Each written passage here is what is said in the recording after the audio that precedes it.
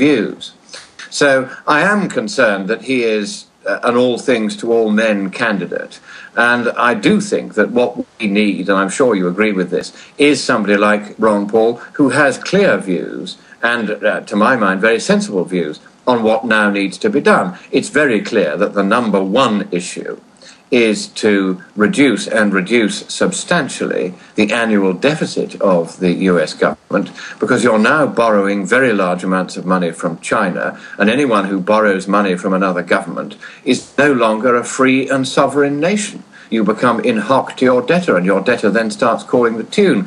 I haven't heard enough from any of the candidates except Ron Paul about this very serious issue. Romney has been more or less entirely silent on it, and I don't think that's acceptable either. All right, so there's the perspective, and I see what you're saying. If he's not going to win, why not try to influence? And I guess if Ron Paul did get a cabinet position, and actually, I just don't see them doing that. If he gets strung along and doesn't get it, we know they got manipulated.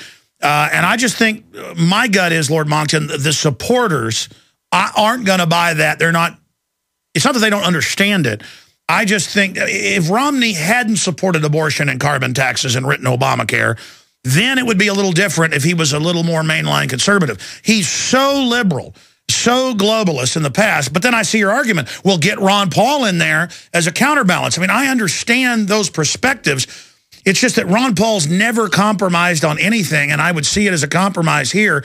You know what? We've got to reserve judgment this far. My only issue is that the campaign played along, even though I looked at it politically and said they can't use delegates and then try to unseat him. That would be seen as stealing an election.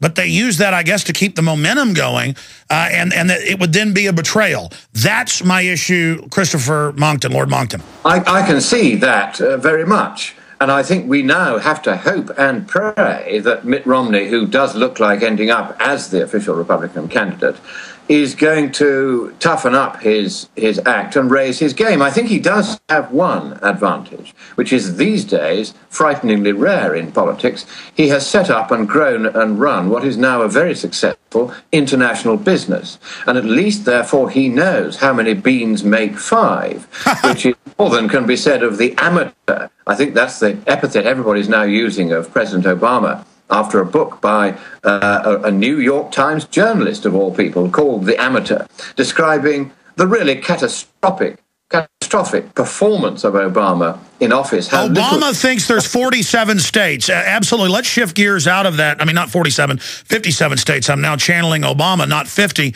Lord Monckton, shifting gears, what's the latest you've got breaking from Hawaii? Well, it's very clear now that somebody in the Hawaiian Health Department knew that the document that now appears on the White House website is a forgery. It's clear it is a forgery, that much we've discussed before. But it's now clear, and I did an analysis on this for my fellow hereditary peers, those are the people who don't have a seat or vote but still take an interest in politics, but have a historic connection with the House of Lords. And I do papers for them from time to time, and they do them for me.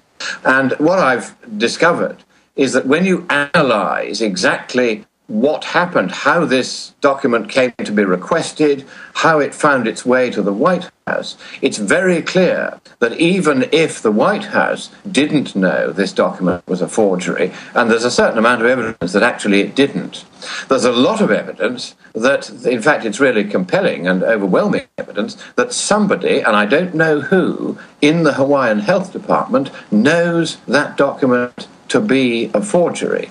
And everybody from the governor downwards is very, very carefully looking the other way.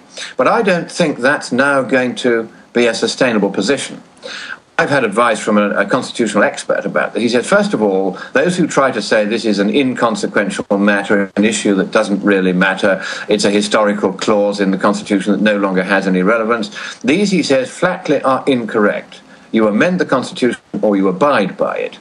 And what should now happen is there must be an opening up of the official record of Mr. Obama's birth to independent forensic scrutiny here in Hawaii.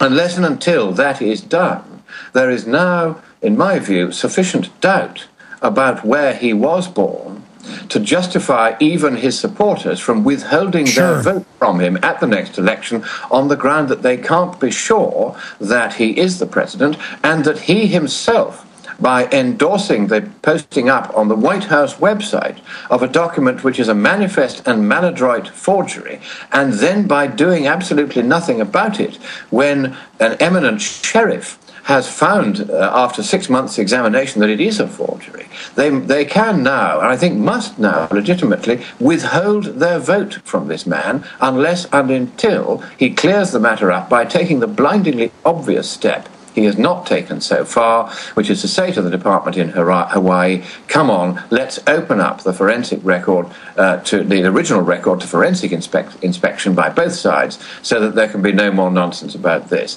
The fact that neither he nor Hawaii have done this, and that he, in fact, as his very first executive order when he took office, on the first full day of his holding office, was an order sealing all his personal past records.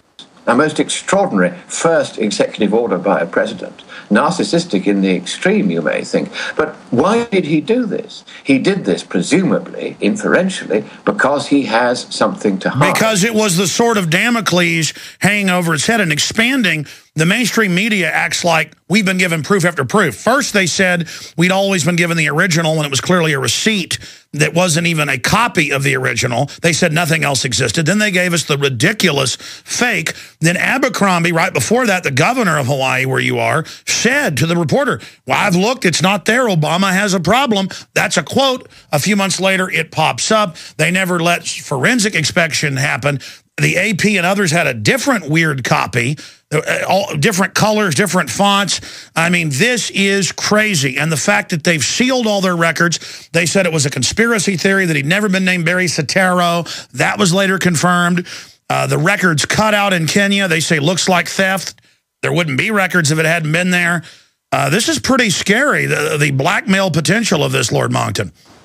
Well, this is another big problem. There are people who know exactly what the true position is. At least two, as far as I can track down, here in Hawaii, know exactly what that position is. And, you know, it would not surprise me, given the visit here last week by Sheriff Arpaio's cold case posse, it would not surprise me at all that they are on the trail of these people and will eventually be working with the Hawaii Police Department to feel some collars, as we say in Britain. I don't think this is going to go away now, and I think it's not going to go away for one rather startling reason, which was given to me by the very eminent constitutional expert whom I consulted. He said, I'll tell you what, Lord Monckton, stay there, we got to go to break. Tell us about this big bombshell on the other side, and then we'll continue with phone calls. Adam Kokesh popping in. Lord Monckton is our guest. We'll give you his website when we come back. For a long time, you've heard me talk about building your own food supply. We're in a quick update from Lord Monckton right now. We're almost out of time with him. I'd like to welcome him back next week for a full hour if he can do it. We've got all this breaking Ron Paul news, and I've got some other important news I need to hit before this hour's up. So what was the big intel you got from a constitutional scholar, Lord Monckton? It's very interesting. This is an experienced lawyer, long in practice in constitutional law. He's appeared before the Supreme Court. He knows his way around. And he said that any defendant who was accused of a criminal offense created by a law signed by President Obama into law is entitled to raise in his defense the question whether or not the president is the president, the law, and therefore the offense he's charged with, an offense at all. And he can insist on his right to go in the person of forensic experts acting for his attorneys to have a look at the original record in Hawaii to satisfy himself that that record is indeed a genuine record of your president's birth. And this is virtually bound to happen. According to this lawyer, he said it's only a matter of time before attorneys for one defendant or another accused of some crime signed into law by the president. That information could be subpoenaed.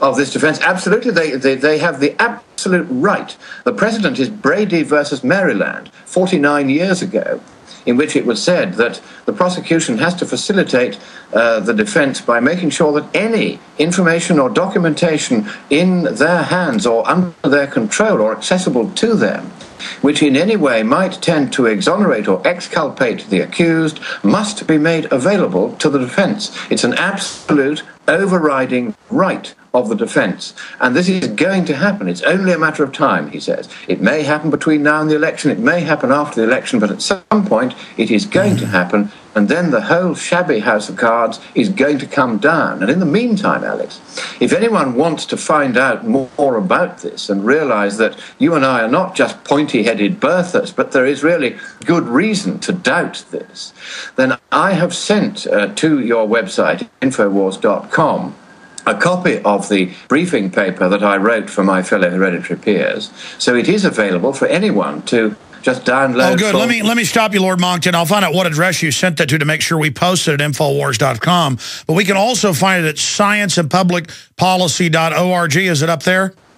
You won't find it there because it's not really within their subject matter, but it is within yours. So I've sent it to your folk. Chris and Jaron have both got it, and so you'll be able to put it up on your website. Yes, sir. We will post it right now. It's a 20-page document. We did get it. I don't believe it's posted yet. It'll be posted by Don. Kurt's on vacation right now at Infowars.com. It'll be up there in the next 5 minutes. Excellent. So anyone who wants to study this for themselves and see why it is that I think that Sheriff Arpaio is probably right, and I have independently talked to forensic experts on everything from the typewriting to the electronic layers of which the document is composed, you'll find a summary of the points that impressed me as suggesting that there is something very desperately wrong with the document now appearing on the White House website. And let's be clear about this. It is not we, Alex, who are raising the issue here. It is President Obama who's raised this issue here, raised these doubts, created these legitimate doubts about where he was born by putting up on the White House website a manifestly, obviously bogus document. You'll see that from my peer's briefing paper when you get it. It's an obviously bogus document. There is no argument about it. It is definitely bogus. And the question is this. He knows now that a serious sheriff is saying it's bogus. He knows now that this is spreading. It can't be put back in its box. Court cases happening all over America. Well, it's just like the global warming crowd being caught in fraud after fraud. Their house of cards is imploding. These are forgerous fraudsters. And it's the same people. This is the thing. What has happened is that the left has now become so fixated on whatever the party line happens to be that they are now incapable of recognizing that there even is such a thing as right and wrong, or true and false. The only thing they recognize is what is expedient that backs the party line and what is inexpedient because it doesn't. And that's the only measure that they now use. There is no morality left in the left. They've abandoned all reason. They've abandoned all understanding that some things are true and some things are not true. Some things are right and some things are not right.